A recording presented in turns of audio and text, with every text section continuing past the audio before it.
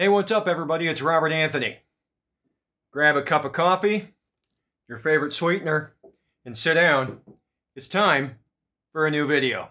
You are going to see 2 or 3, maybe 1, I'm not really sure, epic, wonderful panoramic shots of the sunrise over the Orlando city skyline with Lake Eola in the foreground. I can't wait to show those to you.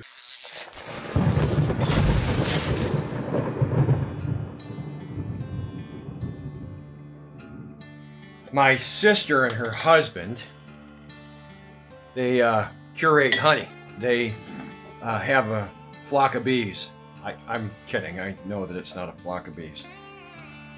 I never know how much honey to put in. Hey sis, does that look good? I don't know. I love putting it in my coffee. Hey, so today I want to talk to you a little bit about diligence. Diligence seems to be didn't come all off the spoon. Now it's off the spoon.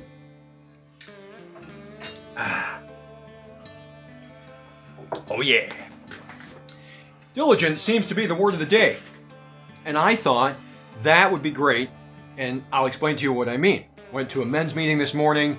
Diligence was the topic. Went to a business meeting, a leads meeting today here in Kissimmee, and discipline. And I guess in a roundabout way, diligence was the word of the day. And I thought, you know, there must be a message here that I want to actually share with you.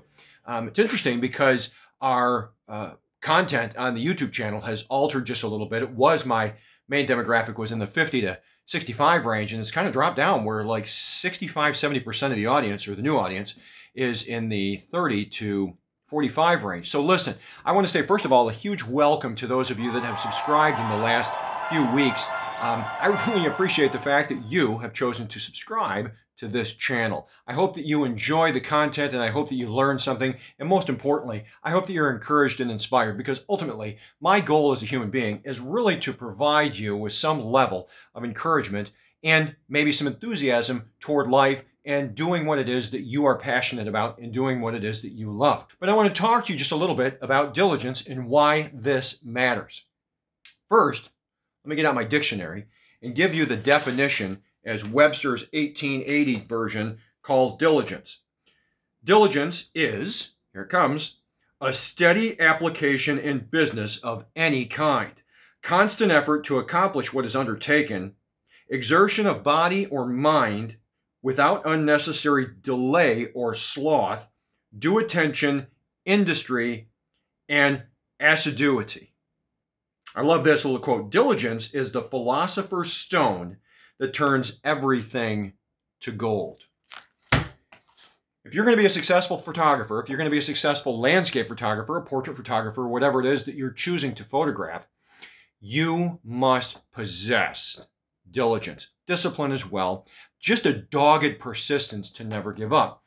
Let me explain to you how this is applied in my situation over the last, I would say, what? 2 months.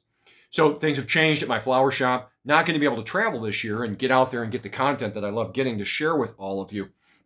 But I've decided I'm going to, as I've said in so many other videos, make the best of the situation that we have at hand. And that would mean what I'm going to do is I am going to take advantage of the surroundings here that I have and do some photography. Well, I asked around and what are some great places to photograph, and at the top of that list is always the Lake Eola area in Orlando.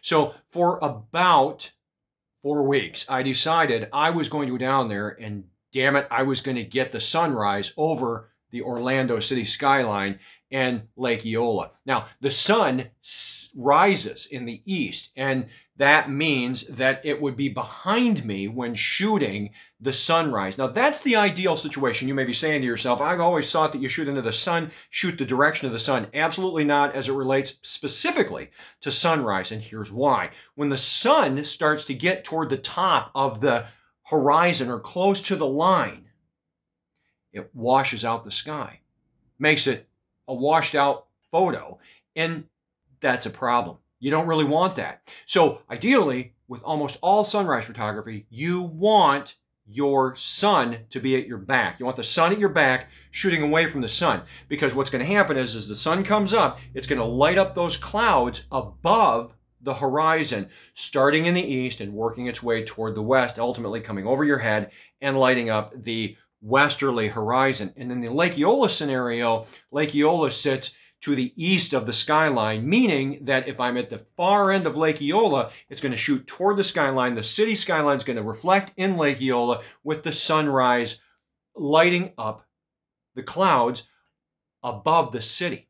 So the goal was get down there, which is a 45-minute drive from my home, in time to be there about a half an hour before the sunrise, which meant many days of getting up at about 4 o'clock in the morning to head down there. Now, this requires diligence because it's almost always guaranteed that it's not going to work out the way that you want it to. One of the things that I've shared with people in a couple of different meetings that I've spoken at and some speaking things that I've done is the fact that as a photographer, you can put the effort in, you can go to the hike, you can hike 4,000 feet up a mountain range, and about 80% of the time, you get up there, you really are hoping to nail the shot. And it's a fail.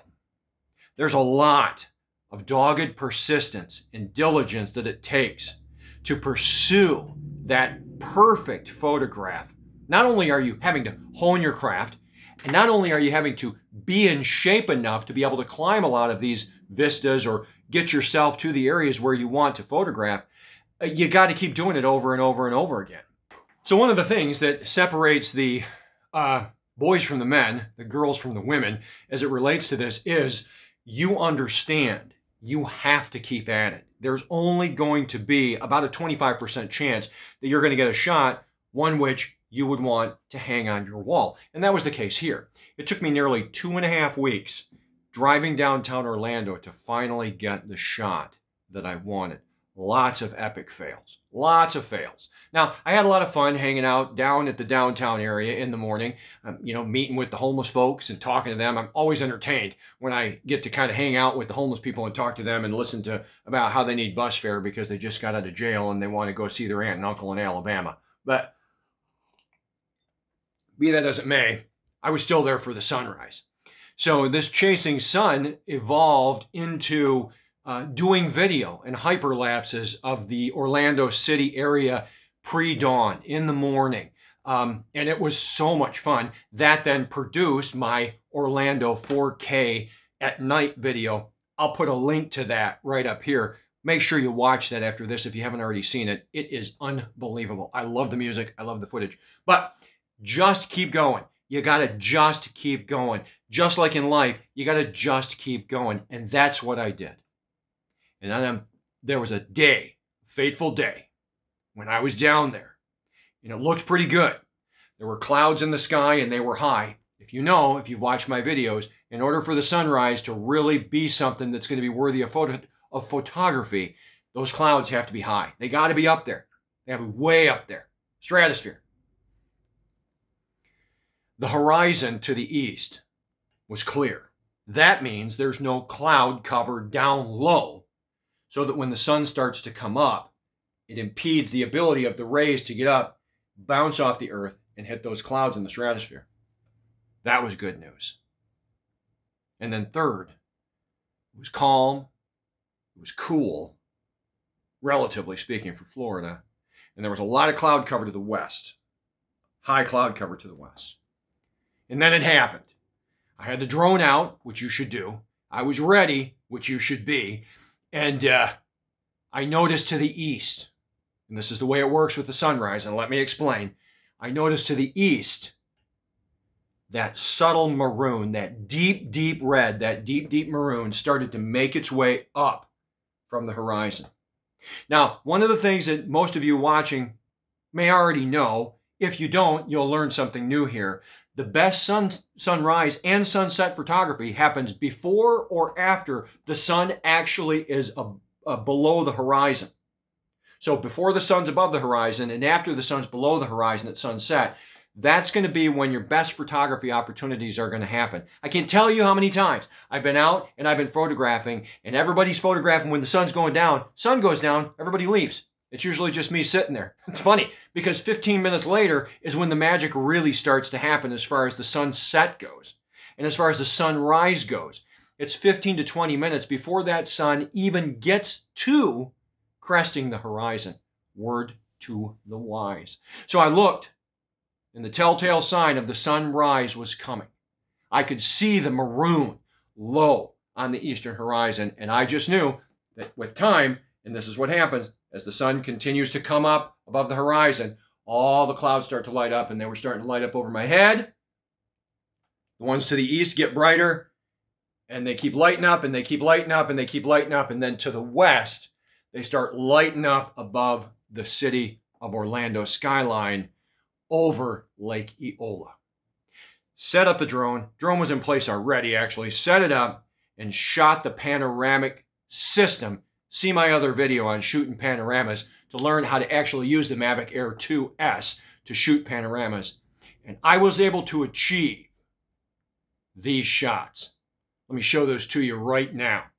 And you can see the colors of the city. You can see the colors of the sky. And you can see how, as it would go generally, that is almost a perfectly exposed both on the foreground and in the sky. And that's achieved because there's not extremes in the light with the sun, because the sun's at our back and it's actually lighting up from behind, which is absolutely what you want. It's an even light, just like this spot ring that I use to do these videos. It's an even light displayed over the subject. These are the shots that I was able to get. So the diligence, the continuing to go after it, and continuing to go after it, and continuing to go after it, produces something that is immortalized in time with the snap of a shutter. For always and forever, that particular unique sunrise is captured for me to put on a wall, for you to put on a wall, to share with other people, to ultimately show the beauty of the Lord's hand painting the sky. Never two the same, just like a snowflake.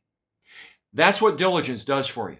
So whether that's with raising your children, pursuing your education, going after your fitness goals, it requires a dogged persistence, a diligence when things are a drag, when the skies are gray, when time seems to just be standing still. You gotta keep going because you never know when you're going to get a shot like this. Keep climbing those mountains, keep walking those ridges, keep dragging your tent up to camp, because you never know when you're going to get the shot of a lifetime. Always be prepared. Have your camera with you, have your drone with you, have everything in the ready. Make sure your batteries are always charged, because you never, ever know when that 10 minutes in time is going to go favorably for you. Never know when you're going to meet the right person that's going to advance your career. You never know when you're going to be able to push that shutter, because with a sunset and a sunrise, you have about 8 to 10 minutes max to get the shot that you want. You got to be ready. You got to be diligent, and you got to pursue. Hey, I hope this helps you as you evaluate what you're doing with your life. I hope this encourages you and inspires you, because I love doing that for you. Listen, I'd love to have your comments in the comment section below. Certainly would love to have you as a subscriber. If you're not, if you just hit that subscribe button and click that bell notification when it comes up, and by all means, leave a like if you would, if I've earned it. I think that would be great. Again, those of you that are new, I really appreciate you. I'm so glad that you felt that it was good enough for you to be a subscriber here. I hope you learned something. Let me know what you'd like to see in the comment section below. More than happy to try to make a video about it. Until the next time, I will see you in the next one. I'm Rob. I'm out.